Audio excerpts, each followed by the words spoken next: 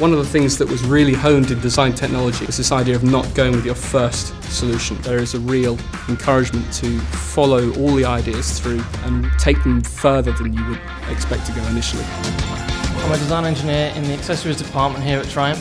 So I did design technology at both A-level and GCSE, which I really feel helped develop my creativity, which is not something that I would say comes naturally to me. The project we're doing in textiles right now is natural forms and how it's incorporated in fashion. Working out not only what works on paper but what's going to be a good product is something that DT really emphasises well and teaches from a really early age, actually designing from scratch and working out what is going to work for the customer.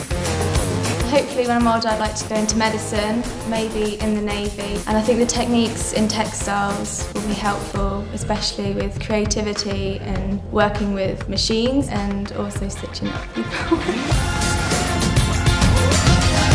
I loved studying design and technology at school because it allowed me to explore my crazy ideas and turn them into reality, which is something that we do every day on projects at work. I love seeing people using our products out on the road, and it's really exciting seeing them enjoying the things that I've personally designed. So the most valuable thing is bouncing off each other's creativity and letting myself and my creativity flourish.